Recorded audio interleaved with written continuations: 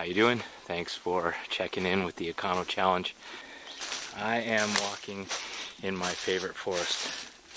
Closed canopy, mixed hardwood and softwood, beautiful shaded forest.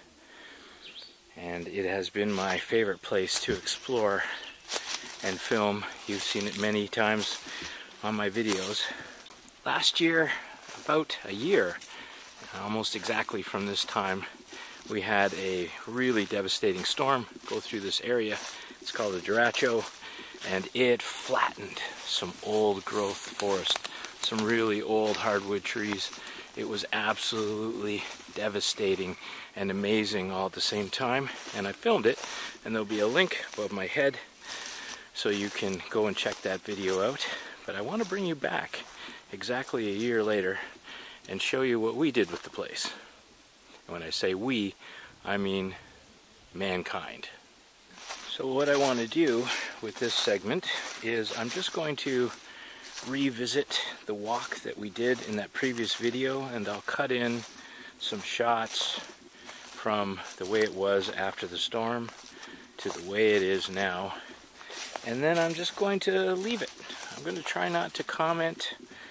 I'm sure you must figure out, since I'm filming this, I'm a little devastated. I was devastated last year, but that was an act of nature. And now I'm curious to see what you have to say in the comments down below. Now right away, this section right here, I came around the corner and it was just trees. Trees across this road as far as the eye could see. And I thought, it's an old skidder road. We're not going to do any more logging. So they'll probably just leave it closed now forever. Just let it be.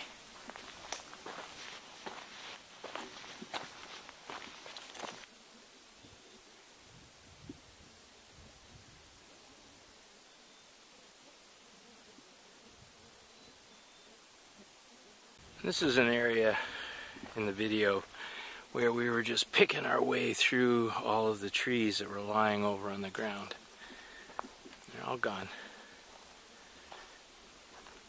We've harvested them all, and this is what we've left.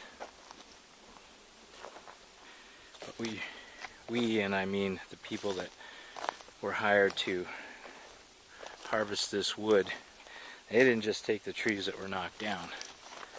They took a few that weren't knocked down while they were in here. You can tell by the stumps. I mean, in some respects, I have to marvel at our ability with the machinery that we have now, what we can do out here. And what I'm trying to show here is we've taken the large logs, for sure. And we've left a lot of the smaller stuff in the branches and the tops of the trees. We left all that out here. And I think that answers the question. Is we did this to help avoid leaving a huge load of fire material in the forest.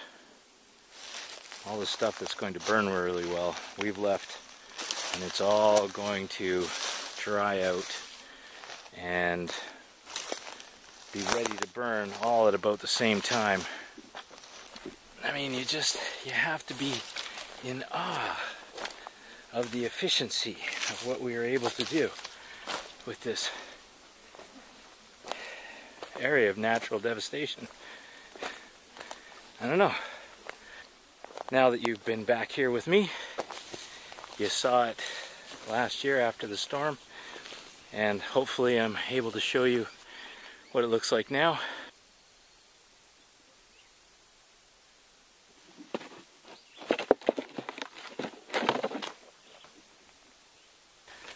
I'm really curious to see what you guys have to say in the comments down below.